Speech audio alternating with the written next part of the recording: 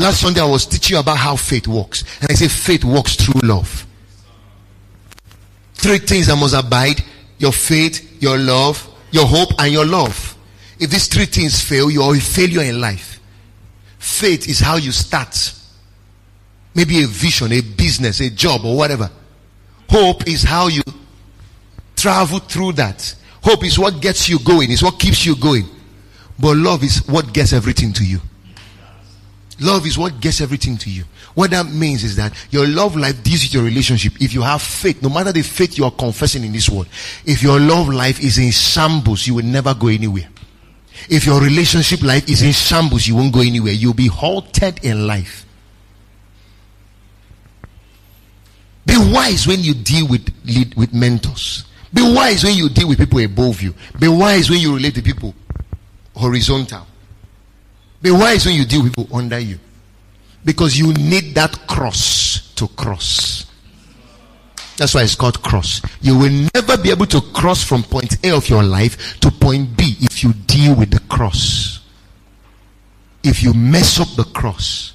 The cross is not just where Jesus died. The cross is where he restored relationship. The cross is not just where he hung to be crucified. The cross is where he amended relationship.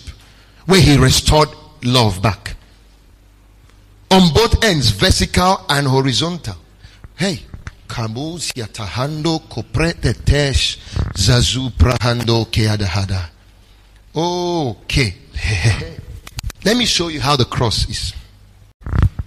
It's not just a place of crucifixion or where they died to. That thing Jesus did there is restoration of relationship. See cross here. Is this not cross? I think this is cross. This is where the man died. Why did he die? Part of what he died to do is to restore relationship. And there are 4 sides of the cross. This side is called the horizontal. This is the horizontal. This side is called the vertical. Is that okay? Yes, is somebody hearing what I'm saying?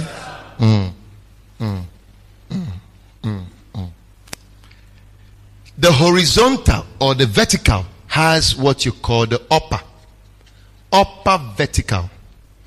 There are 2 kinds of people who are in this area of your life. If you want to go far, know how to deal with them. Number 1 is God. He's up there. You must know how to have a powerful relationship with him. If you want to succeed, Jesus grew in favor with God and man. So there's God here first. When you hear grew in favor with God, it's talking about growing in relationship, in your prayer life, in your worship life, in your giving life, in spending time with him, in your acknowledging him, in your honoring him. This is it. He's up. But now, still on this vertical, you have man. If you are a wise man in dealing in relationship and dealing with people, you must know the people who are up here. You can't treat everybody like they are here. You can't treat everybody like they are here. There are people who must be here in your life. One of the person is your pastor. There are people I see in church who cannot relate with. That's why there's no man who has not successfully related with this man who can successfully relate with God. People say it's only God that I know. It's a lie. You cannot serve God effectively until you serve man effectively. You can't honor God effectively until you honor man effectively. You can't submit under God until you submit under man effectively. I'm not here to talk about submission and all that, authority and all that, but I'm teaching you relationship with man. You must know the men God put above you. One of them, your pastor. If it's in an office setting, your boss. Maybe you work in a civil service, in a parastatal, in a ministry. It could be your commissioner. It could be your PAMSEC. It's everywhere. Maybe you work in the bank. It could be your manager. Maybe you work in the university. It could be your vice chancellor. There are people who are at your upper vertical. You must have wisdom on how to deal with them. One of the laws that gets you have favor with man is gratitude, is humility, is obedience. You work in a company, you want to get promotion quickly. It is not even your CV that will do it faster. It's your attitude. You're working in a company. You don't know how to thank your boss for giving you the honor to serve. Just few words. Boss, thank you, sir. You know, ever since I came to this company, I have learned so much under you. Even if he's a wicked man. He can be firing others and be favoring you. Thank you, sir. The things you are teaching me, do you know, some people may be complaining about you, but I have learned a lot under you. Thank you for being like a father, because it's only a father that corrects the way you correct.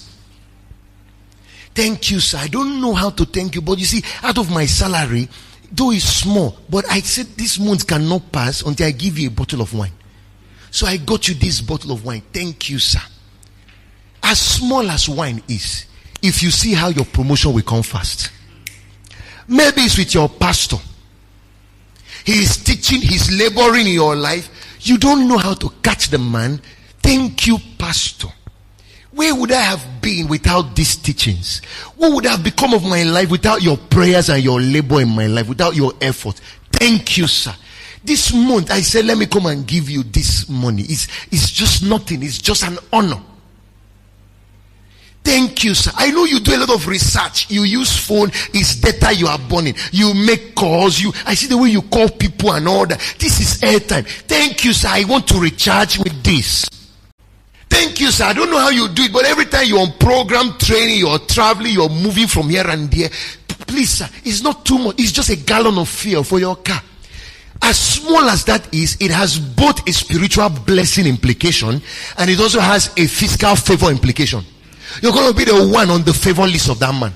He wants to praise you, he's mentioning. Opportunity comes where the man can recommend somebody to a big man or whatever. It's you that comes to his mind. A fool enters a man's life at that level and doesn't have wisdom. Let me teach you one secret. If you want to survive, never fight your boss.